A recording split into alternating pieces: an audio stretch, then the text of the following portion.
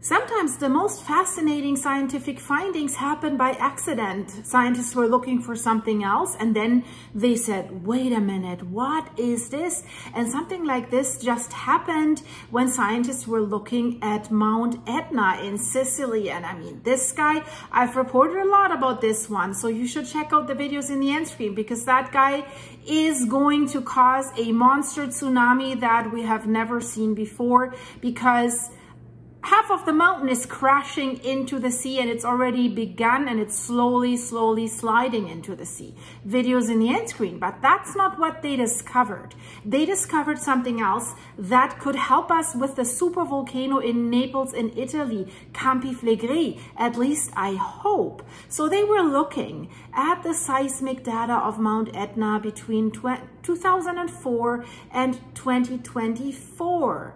So the earthquakes, right? There's earthquakes at Mount Etna, and we know that that is nothing that is completely unusual, that volcanoes, if magma is rising, they produce earthquakes. So we're looking for the signs: land rise, earthquakes, stuff like that, increased gas emissions, in order to try to predict an eruption. Predicting eruptions is easier with volcanoes that erupt more often, like in Hawaii or Etna, or now in Iceland. But it's not so easy with volcanoes that do not erupt that often, and we don't know their behavior, like Campi Flegrei. So predicting volcanic eruptions, scientists got a step closer by looking at Mount Etna. And it was, of course, the INGV, the National Institute of Geophysics and Volcanology. They're the ones that are also observing Campi Flegrei and Vesuvius. And they have analyzed the relationship between the number of low magnitude earthquakes and high magnitude earthquakes that are happening at Mount Etna. And they were able to develop a system that allows us to identify magma movements in the volcano. When the magma starts moving out of the volcano's magma chamber and it's rising up to produce an eruption. So that is crucial. So we always knew that analyzing earthquakes in a volcanic area can help to improve volcanic eruption forecasting. But in this new study about the earthquake frequency and magnitude distribution of Mount Etna as example, it sheds light on magma ascent in that volcano's plumbing system. But of course, that can be transferred to other volcanoes where we have seismic data recorded. So researchers analyzed how the rising of magma from underground influences earthquake production based on the so-called B value. The B value is the crucial part here in this new study. That is basically a parameter that is representing the relationship between the number of low magnitude earthquakes and the number of high magnitude earthquakes. It's a parameter from the Gutenberg-Richter law. A higher B value, for example, indicates a higher proportion of small earthquakes, while a lower B value suggests a higher proportion of larger ones. So this value is used in seismic hazard analysis and can be influenced by factors like stress, material properties, and depth.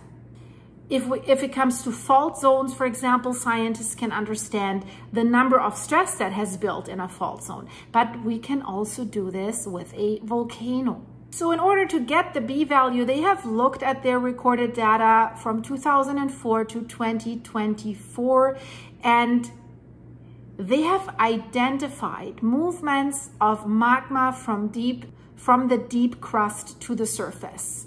And variations in this parameter, the B value, could constitute a very significant precursor to volcanic eruptions, preceding gas emissions due to magma ascent by several months. Especially active volcanoes are monitored through geological observations and the recording of physical and chemical data, which provide information on how magma moves in the superficial part of the crust. So this allows us to predict magma eruptions to the surface just before they happen. not much warning time. But deep magma movements, deeper down, however, they are more difficult to understand and detect, but they could maybe give us a longer warning time. So in this study, they were aiming to analyze what happens in the deep crust, so as to know well in advance what might happen on the surface in a volcanic area. So the data that they were looking at, all these earthquake data, they were recorded from over 30 stations. So Etna is very, very thoroughly surveilled. So total, almost 21,000 seismic events, earthquakes.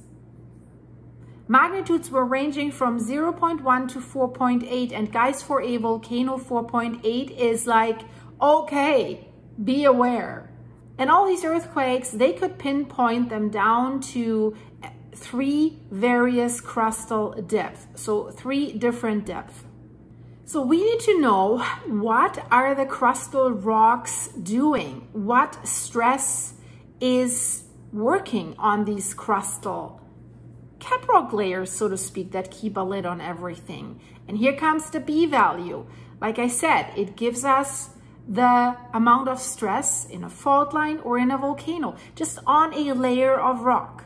So these values in the case of Etna allowed the scientists to reconstruct the ascent of magma from the Earth's crust. And then its accumulation at medium depth, basically in the magma chamber, and then its subsequent ascent from the magma chamber to the surface. So you understand, it's coming from a deeper magma reservoir in a more shallow magma chamber, and then from there, boof, we have a volcanic eruption or a magma intrusion, like it first happened in Iceland in November 2023. That's also what you see in this graphic here. You see the earthquakes and the B value for this period that when this was measured. So the B value is very important. This was their finding in predicting volcanic eruptions. The study found that variations in the B value can precede gas emissions that happen due to magma rising by up to several months. So this is possible because earthquakes immediately reveal magma movements deep down, but the degassing process, that takes a while for the gas to reach the surface. They must rise miles and miles. So monitoring the B value could, according to these researchers, complement the standard monitoring of variations in chemical and physical parameters. Because yeah, we see at Campiflegre, the gas emissions are increasing, CO2 emissions are increasing, temperatures are increasing, but what's going on very deep down? That is the question. This B value, though, is, and we have to be aware of this, is very dependent on the accuracy of seismic monitoring. So in places like Campiflegre and Mount Etna, I don't worry about that. It's really, really thoroughly surveilled. We need surveillance equipment that can detect even the weakest, smallest, tiny tremors. And if you are a viewer of my channel, you have heard that they're now using artificial intelligence, just very, very advanced algorithms that can find in the past seismic recordings these variations, that can even detect these small earthquakes.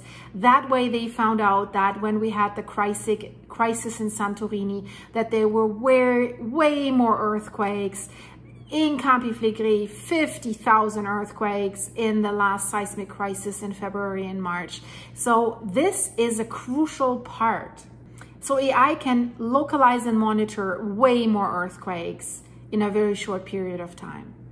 So with the B value, we can learn what the magma is doing. We can detect anomalies way faster. We can detect the magma dynamics, everything that's going on very deep down there, so that we do not just have to react when everything's close to the surface already. So we could detect these anomalies in advance before the volcano is actually erupting.